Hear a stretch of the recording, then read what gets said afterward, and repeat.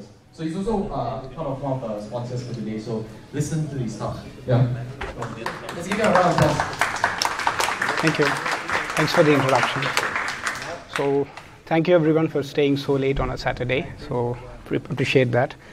So today's topic, container native load balancing on GCP. So before going that, so whenever we speak to customers of Google Cloud, because it's business for us, what we do is we like to concentrate on the unique things or the differentiators of GCP or what makes Google Cloud better and where it outshines when it compares to other cloud providers right now.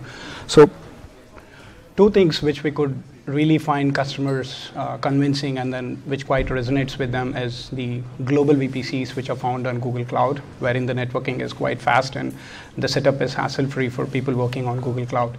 And then the other thing is Kubernetes as a service, the managed Kubernetes offering, GKE, which is much more mature compared to other cloud providers. So the cloud native load balancing is something which combines together the best of both the worlds, which means it makes use some of the unique networking products on Google Cloud Platform. It combines it with your applications running on Google Kubernetes engine, and together it enables your applications to perform better with much lesser latencies. So let's see how all this fits together. Right. Okay. So at the heart of this is something called as network endpoint groups. So if one looks at that slide, so on the left side, which is in blue color entirely, that is the traditional way how the load balancing has been implemented all these days. So wherein we have a load balancer, which is front facing, wherein the user traffic starts hitting it at the first place. And then the backends are simply nothing but VMs or virtual machines, which you see on any cloud or even on premises. So most of the times, the way load balancing is done is once the traffic hits there, it is actually distributed. Sorry, increase the volume because I think some people are saying a bit low. So, yeah. Okay. Yeah, try speaking. Am I audible to everyone? Okay, thank you. So yeah, so when we speak of traditional load balancing, the way it is done is most of the cases, VMs happen to be the backends, wherein the traffic after hitting the load balancer is redirected to one of the VMs. So VM is the thing which is kind of taking the traffic. So this pretty much happens the same. I mean, when we start moving our applications to containers, or when we say we are containerizing our applications, they are not running on the, they are still running inside the VM on the operating system, but there is one more layer added which is called Docker or containers. So it doesn't make sense for still to be relying on the virtual machines to actually load balance your traffic, right? So that is what the point we try to emphasize today in our presentation. So if we move to the right side of the slide, there is something called as network endpoint group.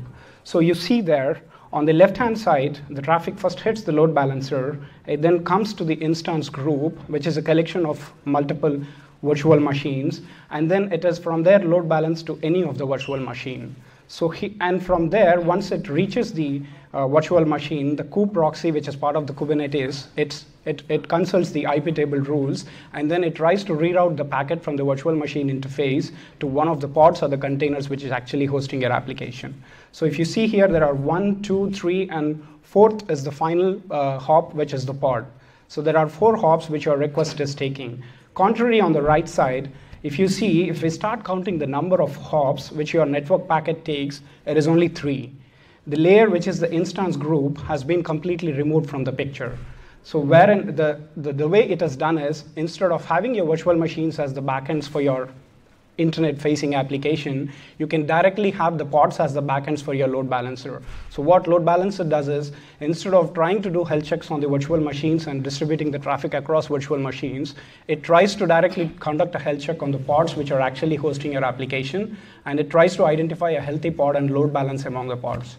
So that way we are saving 1 hop in the network round trip or the travel time, and that way we expect better performance. So the next thing we try to emphasize today is we have actually tried to test this feature. This has gone general available earlier this year. I think in the month of June, this has been announced into general availability. So we thought it would be a good time to put this to test. So before we speak much deeper into this one, there are a few constructs which we would like to walk you through. So when we create a Kubernetes cluster in Google Cloud, there are 2 ways it can be created, or essentially there are 2 kinds of GKE clusters. So one is called routes-based GKE cluster, wherein it's the traditional way of doing it until now or late until last year, wherein when you try to create a Kubernetes cluster, most of you might be knowing that there are 3 different IP ranges. One is for the host itself, one is for the pods, and one is for the services. So when you try to create a routes-based GKE cluster, what happens is GKE will install some routes on your behalf into the VPC in which the Kubernetes cluster is installed. So the way the routes are installed is shown in the latest slide. So what happens is Google automatically creates 1 route per node and says all the pods, if the traffic is meant for a pod which is running on a specific node, send the traffic to the node and the node will take care of rerouting it to the pod. That's the traditional way. And then if we move to the next step, which is called VPC native GKE clusters, so that's where this network endpoint group and the container load balancing comes into picture. So where they try to eliminate, the way the routes are managed in Google Cloud is a bit different. We will show you in the screen next slides. So it's a bit different. They try to eliminate some routes for you, and they try to create VPC native routes. By saying VPC native routes, what we mean is, irrespective of working on Kubernetes or not, when we try to create a route in Google Cloud, or when you create a subnet, a route is automatically created for you. That is the native route which will be created by Google Cloud for you, and it is quite efficient because it just works out of the box. So what Google does is when you create a VPC native GKE cluster, it creates such native routes for your pod and service networks. So your pod has a CIDR range and your service has a CIDR range. So both of these ranges will be created as VPC native networks, and then the routing will be handled differently. So alias IP ranges is the concept which enables Google to do this. So what they do is they take your subnetwork or the subnet in which your Kubernetes cluster is running, and they create additional secondary ranges of IPs. So one range will go for the pod CIDR and one range will be for the service CIDR. And apart from these 3, there is something which we will be touching upon. It is called as ingress. So we will go into more detail in that later slides. So this is what we are speaking about, route-based cluster. So when we create a route-based cluster, so on top, when we say routes for VPC subnets, that's how a default VPC route will look like. So this, for example, I have created a subnetwork in the Singapore region of Google Cloud, and something like this, the top line will get created. And when you create a Kubernetes cluster, something like in the bottom, the GKE installed routes. So what happened is, the name of the cluster is GKE STD cluster. That is the cluster we have created. We have created it in the Singapore region. We have created it as a 3-node cluster. So that's the reason you see 3 routes. So which means when you try to grow the number of nodes in your cluster, you're actually increasing the number of routes. So Google will give you a quota. For every customer, Google gives a quota saying you can have these many routes. And every time you fall short of the quota, you'll have to go back, contact Google, and again get it upsized and start creating new routes. So very quickly, if you are supporting a large size Kubernetes cluster, which is taking traffic from all over the world, very quickly you will run out of this kind of things. So this is the downside of doing things the old way. So now on the flip side, when we try to look into things on the VPC native clusters, so the top screenshot is something which shows the alias IPs and the VPC native routes. So if you see in the Asia Southeast one, the top line, that corresponds to the Singapore region, the 10.148.00 is the CIDR, which corresponds to the nodes, which means every node in a Kubernetes cluster gets an IP address from this range. Apart from that, in the dropdown, still within the Singapore subnet, 2 more subnets have been allocated for you. So those are VPC native subnets, which means you don't need to install manual routes for that. Google will automatically take care of routing for any IP address which falls into those particular segments. And if we see in the route section, when we try to filter in the Singapore region, like if you see, this route is something similar to the last route we have seen in the previous slide. So this is what we call as a native route, and this route corresponds to 10.00/20, which is the pod CIDR range. So the pod is actually getting installed, the pod range is getting installed as a native route. So how one actually, when we are to create a Kubernetes cluster with these advanced features, how does that happen? It's actually pretty simple. When we try to create a cluster from the console, you see this box which speaks about the networking for Kubernetes cluster. All one has to do is just check that tick mark, and then all the VPC native features will be by default installed into your cluster. And actually, one needs to turn it off because Google is turning it on by default. Right. So we have touched upon the service earlier while speaking about it. So this is service is in Kubernetes, for those who don't know, is basically an abstraction over the pods. So my actual application, yes, please. Can you please explain what does a pod refer to? What does a pod refer to? What is it in like? Okay. So in the Kubernetes world, you can think of pod as a container itself. So when you are saying your application is containerized, in a normal world, a container is actually implementing your application. So when you want to start speaking to your application, you start speaking to the container, right? So you can think of pod as the basic fundamental element in Kubernetes world. Yes, it's a collection of containers, but mostly one pod is one container, most of the cases, but it's not a hard and fast rule. But you can think of it like that for now, right? So, okay. So service is an abstraction on top of the pod. So when your application is being implemented by collection of pods, because pods keep dying down and getting restarted, the IP addresses keep changing, you need to get hold of a fixed IP address which you can use while you want to communicate with the application, right? So that's what a service is meant for. So this is how a service YAML file looks like. And when we start speaking about services, there are three kinds of methods a service can be created, like three kinds of services actually. The first one is called as cluster IP, which is when your service still has to live inside a Kubernetes cluster, internal to the cluster, that is when we choose a cluster IP. But if your service or application is expected to take traffic from outside the cluster, then the cluster IP option doesn't fit in. That's where the other two options come in. One is node type, node port actually. So node port service, and then it's a typo, and then load balancer. So both node port and load balancer are the kind of services one will choose if they are to support external facing traffic, or if one expects traffic from outside the cluster. And the node port has some downsides associated with it, wherein like you will have to know in advance which range of node ports you will reserve for your applications, and the same range has to be reserved from all the nodes. And when a node goes down, the endpoint or the IP address and the port combination where you're trying to speak to your application to, it changes, so it's not quite optimal. And that's where the load balancer has come in as an improvement. But again, with load, what happens is when you create a service of type load balancer, it creates an L4 load balancer on Google Cloud. And the downside with it is every time you want to expose a service to the internet, you will have to have as many load balancers as many services you want to expose. And this is not economical for most of the customers. So that is where Ingress actually comes in and saves a lot of customers.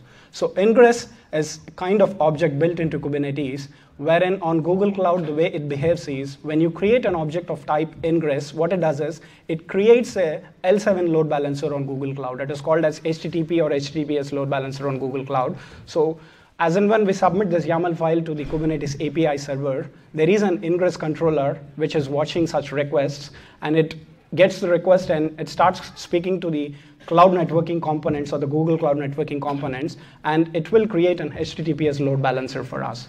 And what's unique about this one is, as we spoke about load balancers just now, you can expose multiple services in a single cluster, all using one Ingress, which is one load balancer. So you will have multiple services living in the same cluster, all exposed outside world using one static public IP address and one load balancer, which is quite economical and cost saving otherwise. So now coming back to the network endpoint groups, I will show you in further slides how actually, so even if you choose this network endpoint groups option or not, while creating an Ingress, it will definitely create an L7 load balancer. But when you choose this network endpoint group as an additional option, what happens is it affects the backends of the load balancer. If you don't choose this option, the backends that are created by the load balancer will be nothing but the nodes which are hosting your nodes which are part of your Kubernetes cluster. And when you specify that annotation over there, cloud.google.com/neg ingress is true. So that is where you're telling that this particular service, which is being supported by so-and-so Ingress, when I submit that request, Google Cloud will know that I will have to create an Ingress for this guy. At the same time, the backends I manage using the load balancer I'll create will not be VMs, but it will be the pods directly. So all of this awesomeness, users are saying it in one line. So when we create such an YAML files and submit it to Google Cloud, so rest everything is automatically created by Google for customers. So to show what benefits or performance improvement the network endpoint groups will offer, we have kind of made some tests ourselves to come up with the results. So these tests are quite lengthy and time taking, and that is the reason we try to do it all on our own. But what we can show you today is we have captured some screenshots from the tests we have performed, and we will share those screenshots and the test results with you today. So the test setup we have done is, on the left side, you have a cluster, Kubernetes cluster created in Singapore, and you have an ingress aka load balancer, which is actually exposing the services inside the Kubernetes cluster. And then you have a VM which is situated in US Central 1 it has created. So this test VM, US Central 1, using Apache benchmarking tool, it is sending some traffic to the load balancer, and the load balancer is actually diverting the traffic to the Kubernetes cluster. So the end service which is actually responding to my request is sitting inside the Kubernetes cluster in Singapore, and the traffic is being generated by a VM somewhere living in United States. So it's pretty much the same setup on the right side, but the only difference is we have created two different clusters and two different load balancers, one which doesn't avail this feature, VPC native feature, or the network endpoint group feature which we just discussed, and the other one which is an advanced cluster which is making use of all the features which we have just discussed. So it's the same setup, but we have, if you remember the checkbox we have shown earlier, one cluster is created by turning off the checkbox, and the other one vice versa. Right, so this is an interesting slide. If one looks or takes a notice at the last column which says node, so what we have done is the service we deployed onto both the Kubernetes clusters, we deployed it as a deployment with 6 replicas, which means it will create 6 pods for me. All of the pods are hosting the same application. So when a request hits my load balancer, it can be load balanced and sent across to any of these 6 pods. The response will still be the same because all of them are pretty much doing the same thing. So if you take in, so those in the last column which says node are actually the name of the nodes. When I say I have created a cluster of 3 nodes each, one using the feature and one with the feature turned off, all of them have 3 and 3 nodes. So if you see here, like 3 pods are in one node. 1DVF is one pod. 1DVF, we have 3 entries which matches 1DVF at the ending, which means 3 of my 6 pods are sitting in one node, 2 more pods in one node, and the last pod in one node. So that's how Kubernetes cluster has spread my pods across all the 3 nodes in my cluster.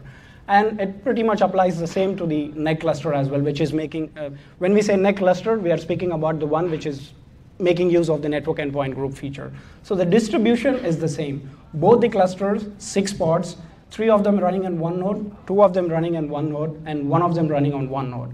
So now, using the test setup we mentioned earlier, we try to put some load onto the Kubernetes clusters. So this is the one where the feature is turned off, where your backends are actually virtual machines, and this graph actually shows how the traffic is distributed. If one goes and see those green colored lines, the thickness of the lines actually indicates how much of traffic each node is taking. So if you see here, it says North America and 225.72 RPS. RPS stands for request per second. So here in this case, when we captured the screenshot, we have actually been sending around 200 or plus requests at the same time per second. So the way they have been distributed is, if you see on the right side, there says something called as rate. So that is the rate at which each node in your Kubernetes cluster is actually getting those requests. So if you see, there isn't much difference. So the top one says 69.13 and the bottom says 77.70, which is not much of a difference actually, but which is good, which means the distribution actually is happening evenly across all the nodes. But the catch here is it is actually not efficient or optimal load balancing. The reason is only one of those 3 nodes is hosting 3 pods for us. So the amount of pods living inside my nodes is not evenly distributed. One node is having 3 copies of my application, one node is having 2 copies of my application, and other node is having only 1 copy of my application. So if one were to go by the copies of my applications, it doesn't really look good, right? Irrespective of number of copies my application is running on, the traffic is getting equally distributed. So this is what is the traditional way of doing it. And on the flip side, the same thing we have tried to do with the load balancer and the NEG cluster, which has all these features turned on, and this is how it behaves. I think now, after having discussed this slide, look pretty much self-explanatory. You see, one line is thinner, one line is like thicker. Maybe if I take the ratio, I can say 1:2:3, which is same as the ratio of the pods, right? So this one is actually considering how many healthy pods are living in my node, and keeping that fact mindful, and is using that fact while actually doing the load balancing. So this suggests that using this feature will give me more optimal and efficient load balancing. I'm actually relying on my pods, which are healthy, for load balancing, rather than depending on the virtual machines as a backends. And one more thing to take away from both of these slides is, if I flip back, what we did is for the tests, we have actually sent approximately like 50,000 requests at the concurrency of 100, which means like everything I send, like 100 requests goes at the same time. Likewise, I send 50,000 requests, something. So for my load balancer or for my backend Kubernetes cluster to successfully serve all my requests, once after having done that, it has kind of printed some statistics for me. So we have highlighted some details which actually matters here. So if you see the number of requests per second which this cluster was able to serve is 230.27. Let's say 230 for round figure. So it was able to serve 230 requests per second. And this one is around 400 requests, which is a huge improvement. And this application is not even complex. All we did was, for the demo purposes, we took in some application which is really simple, hits a request, what it gives you back is it says my hostname is so and so. It doesn't do anything fancy. So such a simple application with nothing much complex happening, and we are not even talking about HTTPS security tearing off, establishing sessions and things like that. And if we go back again and look at the time per the request, here it says each request or all the 100 requests concurrently are taking 434 milliseconds, and here it's down to 247 milliseconds. So this speaks volumes about the kind of performance improvements and the latencies your application will gain out of using this feature. Thank you.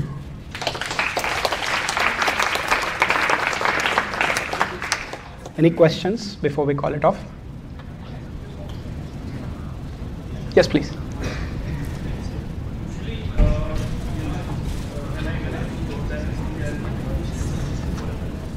It depends on some particular constraints. Like it's not as simple as just spreading the incoming request into different, like directing it to different. Right. It depends on some ratio also. Like I can figure it depending on how much request should be.